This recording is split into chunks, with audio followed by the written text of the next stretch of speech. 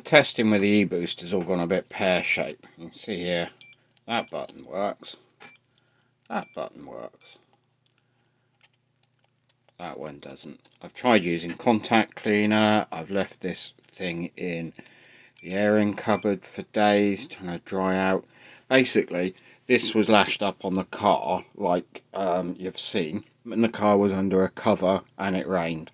Now, rain didn't get in on this, but obviously where it was damp, that was enough to bugger this thing up. So I can't change the settings on here. So basically I've got a virtually bricked eBoost 2, which is a bit of a bugger. So I'm going to have to scrap using this thing and look at a different way of sorting this out.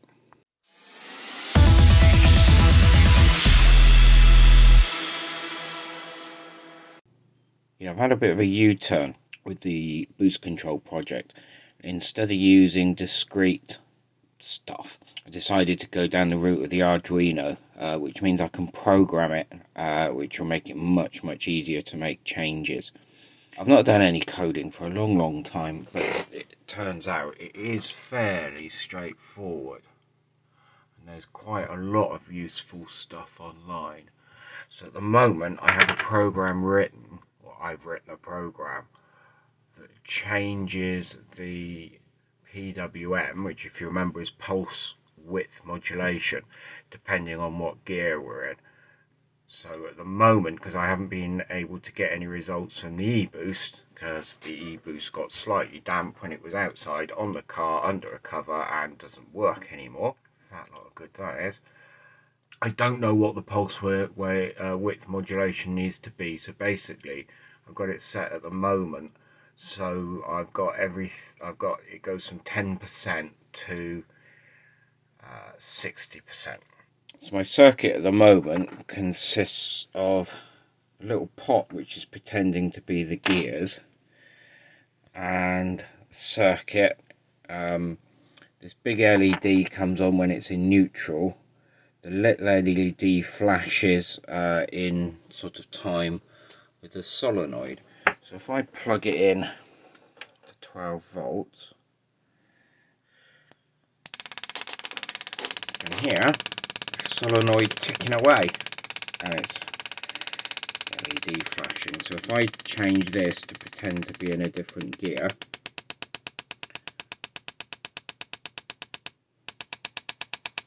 so that would be first.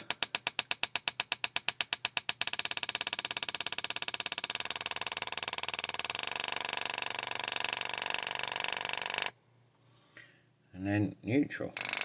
So when we're in neutral, leave it open. A couple of little things I found whilst doing this that might be useful for anyone else looking at the same sort of thing is the solenoid. Although all the blurb I read said to set it to about 25-30 Hertz, what I found is at the shorter pulse width, so when we're down at about a 10% duty cycle, it actually wouldn't have stayed on. So the minimum time was about 12 milliseconds for it to switch one direction to the other on the solenoid. So I couldn't do a 10 Hertz because the duration has to be, sorry, I couldn't do 10% duty cycle at 25 Hertz because the switching time for on is just too short. So what I've ended up having to do is at 10 and 20% the frequency is about 10 Hertz and about 15 Hertz. We're alright once we get above there. One of the neat ways of helping to develop the software, or fault find, bug find on there as well, is you can do this monitor thing. So at the moment it's plugged in to the PC. You can see there, so neutral light's on. At the moment that's telling me 5, which means there's 5 volts coming out of my pretend gear sensor, and it's in neutral. So if I just turn this a little bit, you can hear that's changed. We're now in 6th gear.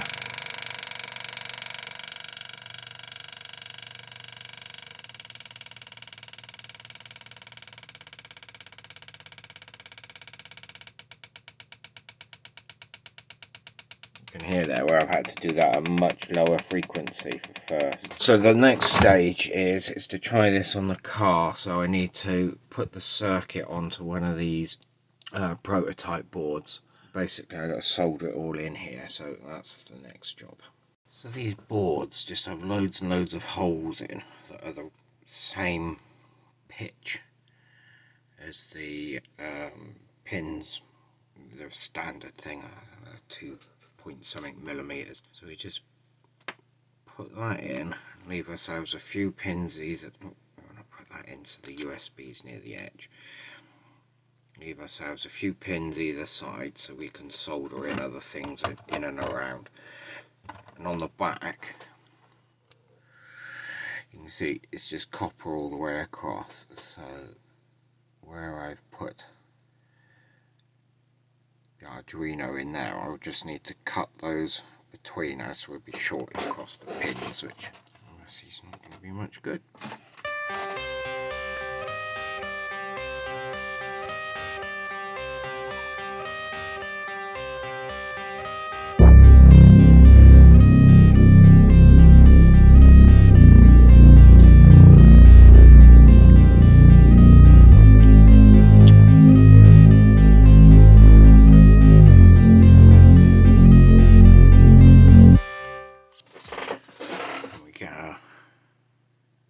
Little drill and just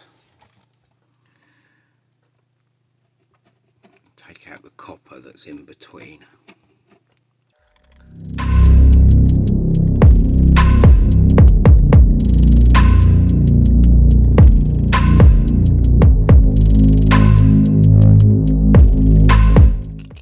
Have a good visual check. Oh, there's no copper anywhere along there, so that's all good. Past the end we'll put in our transistor. We've got a transistor on there because the output power from the Arduino isn't enough to drive the solenoid, so that is kind of like a step up kind of thing. So next we're soldering a little current limiting resistor for the LEDs, because if you put LEDs straight on the pins they're virtually short circuit and do anything any good. Okay, so I'm bound to have forgotten something. What is it? So I've had another slight change of plan.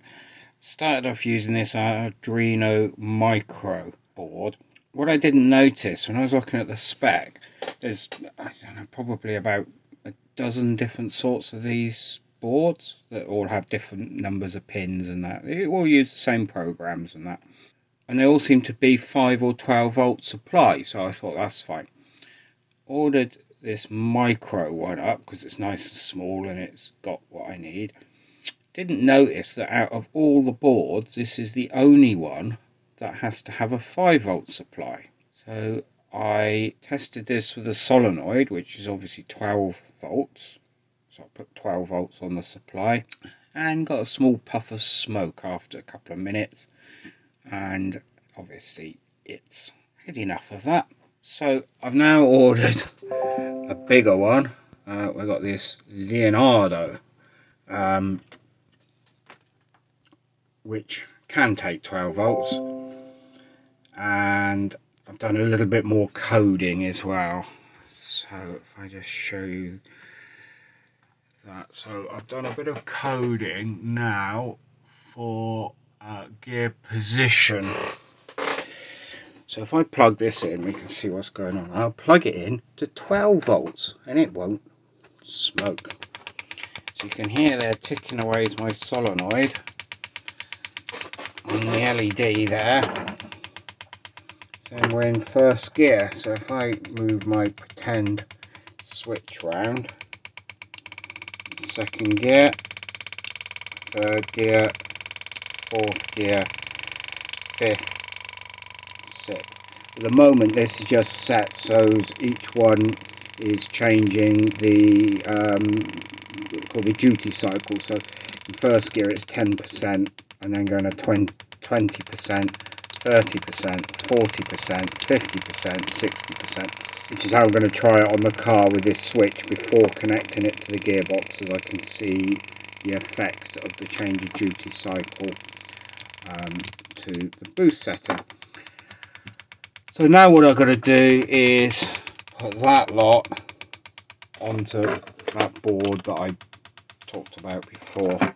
What I've actually done is I bought 2 of these Arduinos like this, so about I think about £15 each, so I can just leave this one here as a kind of a development one, and then I've got one that once I'm happy it's working on the bench, when I change programs and things, I can then just flash the program into the one on there. So time to do a bit more soldering. I'm not going to bother videoing all this soldering because I don't suppose the last lot of video I did was very exciting, and it takes time, and I want to get going because I'm now getting impatient. Here's my little safety tip for the day. When you're using a sharp knife, always cut away from yourself. Don't cut towards your own finger. So I've now hardwired onto this new type of Arduino board. I'm using a second board so I can keep that one as a prototype to test any software updates and things I do. So this I've semi-ruggedized, you'll see on here. It's just basically, that's just heat glue stuff. It's quite a good way of just securing cables, because obviously all the vibration, it can fracture the solder joints. It's not ideal, but it's quite good for a sort of a semi-permanent thing. Then I've got a bit of a lead on to for the solenoid, and then a fairly long ribbon cable going onto the display, so I can have this display in front of me. So when we're in neutral, we have that's, it didn't show very well on this camera, but that's then bright red to tell me I'm in neutral, and just got 3 lines across on there. That brings us to the end of this part of the video. The next stage is going to be me just fitting that up on the car, and let's get these off. I can see what I'm doing now. Yeah, so the next stage would be me fitting up on the car as a sort of a temporary fit to try it, and getting out on the road and seeing what effect each of those pulse width, or sorry, those duty cycles, the 10%, 20%, what effect that has on the turbo pressure. Once I've got that information, I can then start working out what duty cycle I need for what boost for what gear. I am planning on having a switch on there so that I can switch between, say, a completely off setting, maybe one for wet, not that I go in the wet, but just if I ever get caught, a sort of a road setting and a track setting. Yeah. So if you want to find out how that bit goes, best thing to do is subscribe to the channel, so when that video comes up, YouTube will tell you. See you soon, bye. Hi, thanks for getting to the end of the video. If you're not already subscribed, please do so now. Just hit the subscribe button and then hit the bell button, and that way YouTube will tell you when there's any new videos. We've got some big plans ahead for the channel, including possibly a car build from scratch. So if you want to get involved with that, now's the time to subscribe. Cheers then, bye.